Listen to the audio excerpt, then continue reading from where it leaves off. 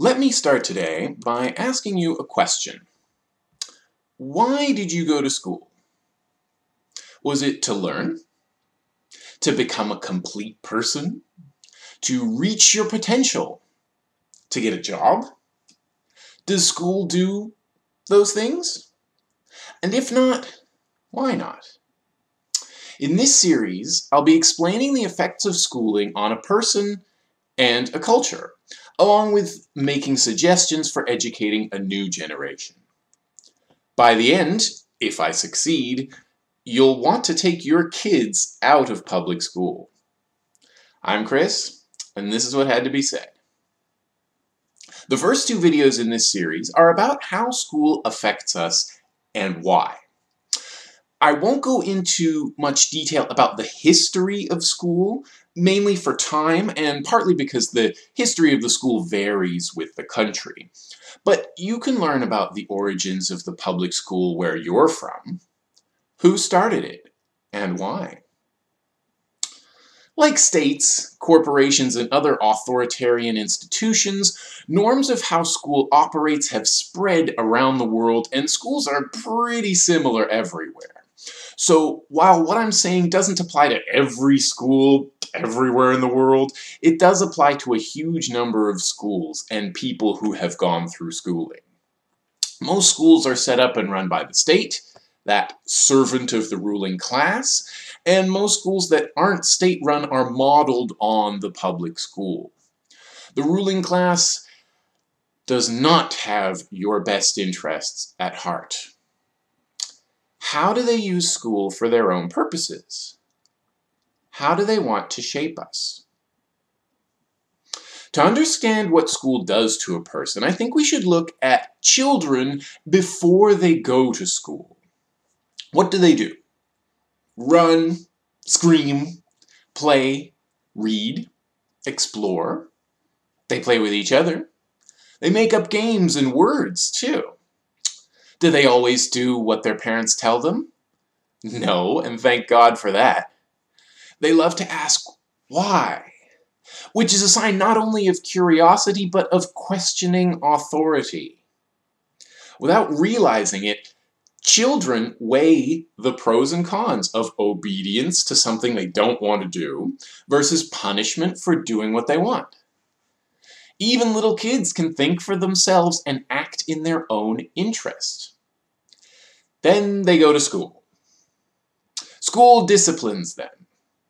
They go from a relatively free existence full of fresh air and exercise, questions, discovery, imagination, cooperation, involvement in the community, and making decisions for themselves, to a life of sitting down most of the day, listening to adults speak, following rules, following directions. Over the next few years, school will squeeze out of those children all their former impulses. They can still run and jump and play, but only when the adults say so, and only in the way they say. Their natural cooperative instincts get suppressed as they're introduced to competitive games. Besides, it's harder to feel free and happy when you're under constant pressure to do work to avoid punishment. They stop asking why. They stop asking anything other than permission. They can still discover things on their own or use their imagination, but only if they've done all their other schoolwork first. And for a lot of students, there is no time after schoolwork.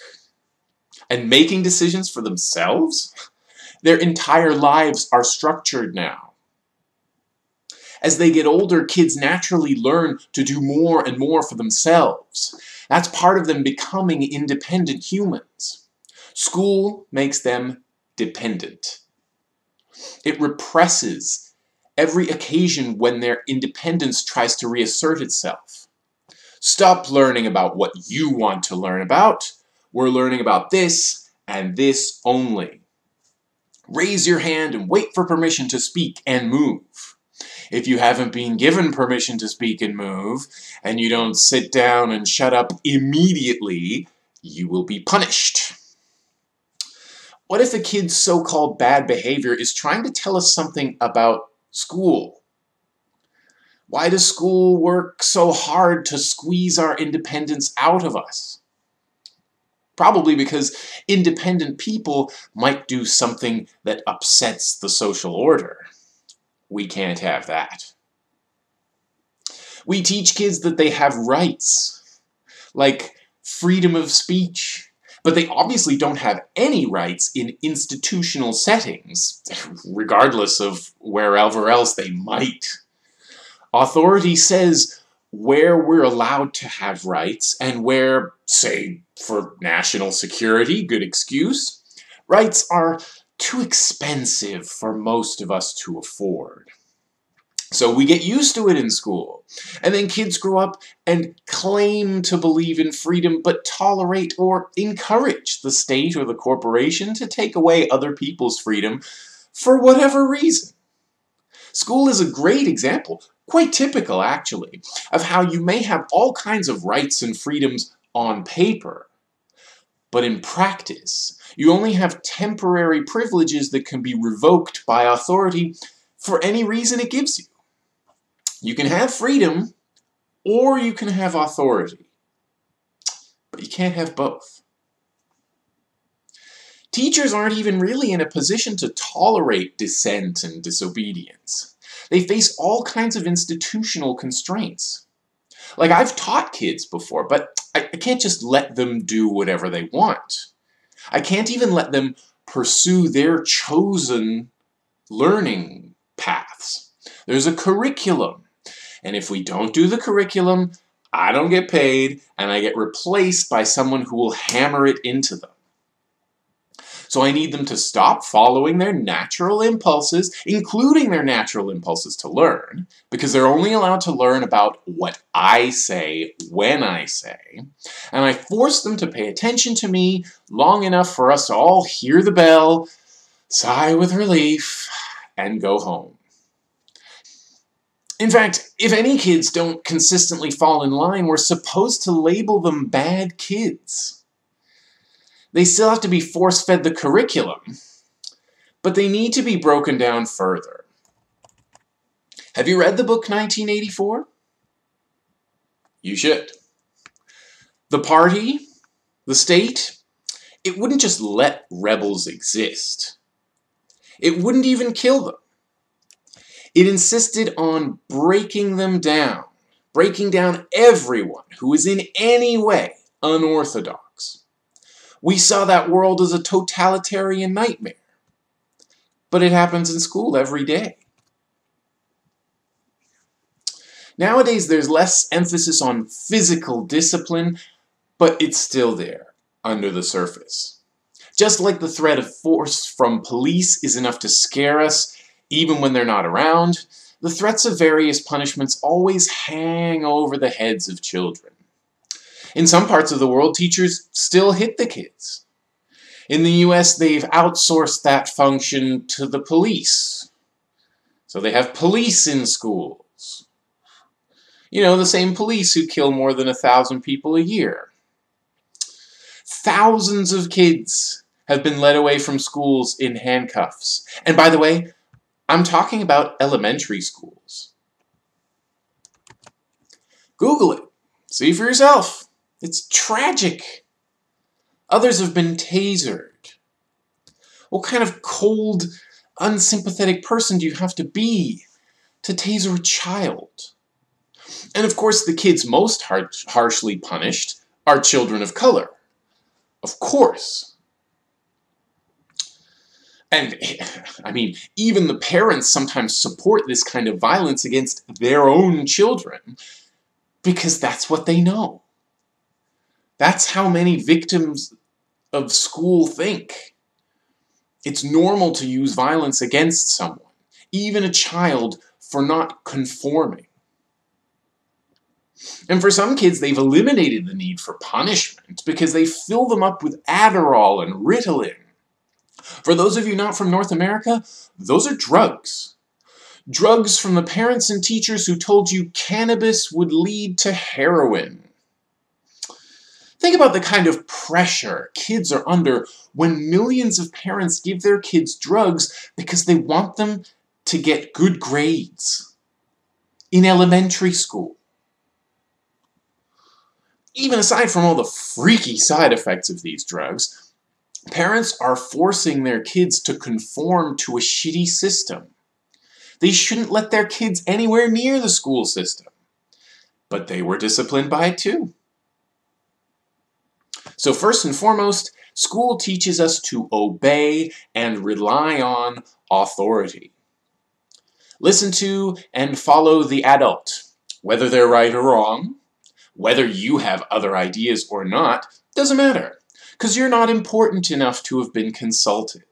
You're just a kid. Even an adolescent. Your opinion doesn't matter. Authority makes the decisions for you. If you don't obey, if you don't conform to all the rules, however unnecessary or harmful to you, you will be punished. We grow up to expect the same thing from the police and our bosses. Thanks to school, the choice between conformity or punishment seems like a reasonable one. As part of learning complete dependence on authority, we come to think of authority as having a monopoly on answers, and thereby the truth. They don't ask kids what they think. They just feed them information and force them to remember. This process creates adults who have no idea what to do with themselves and have to beg corporations for jobs and beg our bosses for time off or more money or, in some cases, 5-minute breaks. People spend their whole lives following the motions laid down by someone else because they don't look at their situation and their place in the world critically. Why do we need to beg for money and vacations? Why don't we create a world based on freedom and justice and, dare I say it, fun? Those questions don't even occur to most people. And what's so valuable we have to listen to every word? As part of its monopoly on truth, authority has a monopoly on value. It tells us which subjects we have to learn, which books and passages are classics and which are a waste of time, which interpretations are correct and which are wrong. It's not necessarily that we're not allowed to question things by reading outside what we're supposed to. It's that we don't know there's anything else out there. We're trained how to think. As children, we have the potential to learn to think for ourselves, to question everything. But school doesn't give us the chance to practice. A lot of school books even have sections that say critical thinking, but I rarely find anything in them to suggest actually questioning anything. What they usually mean is thinking the way the textbook writers want you to think, which is inevitably the typical nationalist line of thought. A generation of students who've adopted the ideology foisted on them in school can do anything. Look at the Cultural Revolution. 15 to 20 years after a whole generation was schooled in the Little Red Book, Mao had millions of foot soldiers to do his bidding. Or, for a more contemporary example, Americans who went to school can't recognize an act of mass murder by their own government and blame the most vulnerable people in society for their problems. We're trained to accept and believe in a world run as a hierarchy, as if power over people were something you could deserve, something you could earn through wisdom or hard work, and that poverty is just a question of poor character or insufficient schooling. We come to expect authority to hand out rewards and punishments, making us dependent on their approval, rather than judging value for ourselves.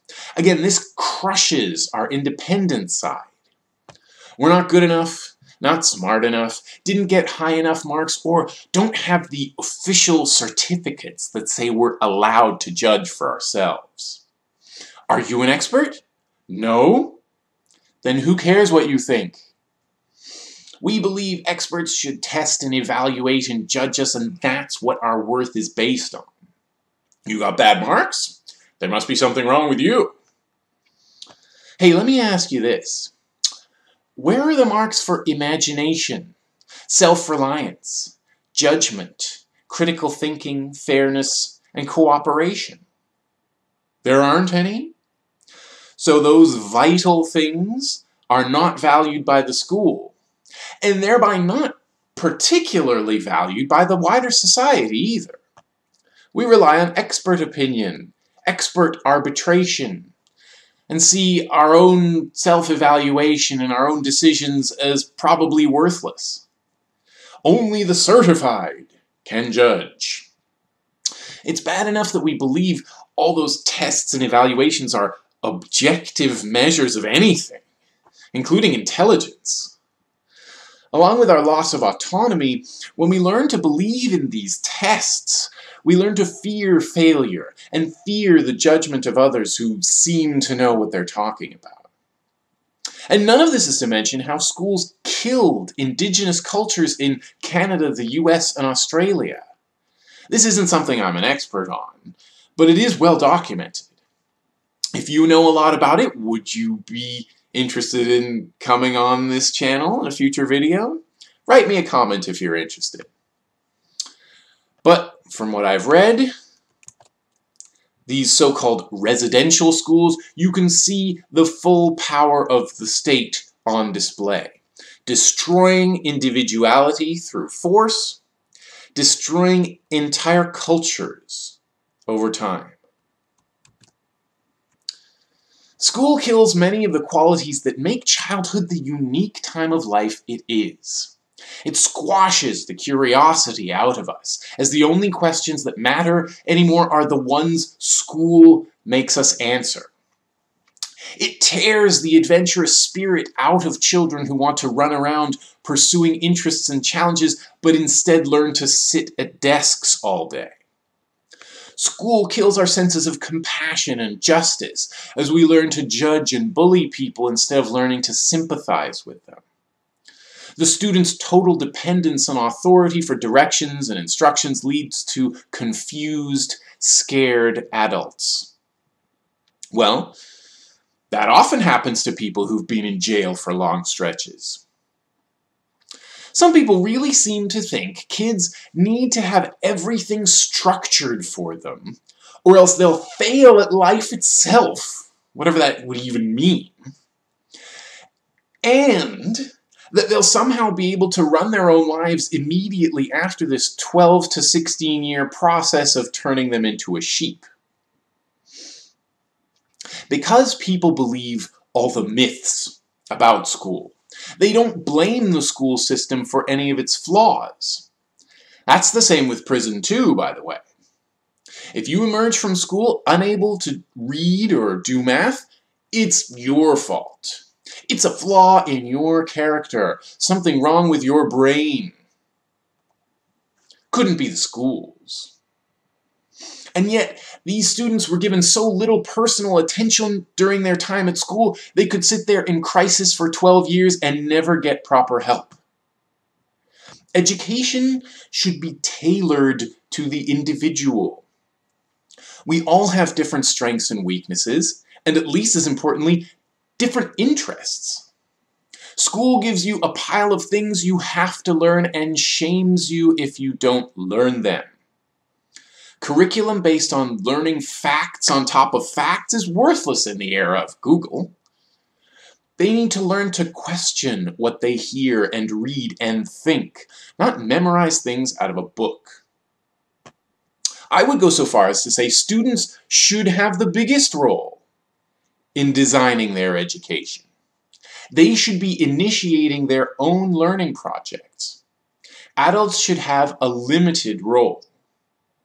I'll go into that more in part 3 on my video on how education should be. Letting children do what they want is a scary prospect for some parents and teachers because it's different from what they're used to. They're used to control. They expect to be in control of the curriculum, in control of the classroom, all students doing the same thing, no one talking when they're not supposed to talk, no one leaving the room without permission, and so on. But external control cripples the target of control. It turns children with unlimited potential into irresponsible, unthinking sheep. And most of them remain sheep for the rest of their lives. Can't we do a little better than that for the next generation? Thanks for listening, everyone. Please hit like if you liked this video, share it with people if you agree, comment if you disagree, and subscribe for more content like this every Saturday.